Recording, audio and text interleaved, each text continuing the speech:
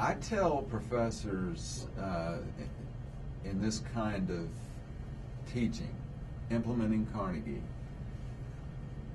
to take a chance and try it.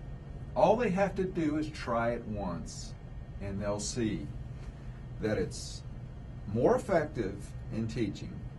It's more fun to teach this way. And it's not as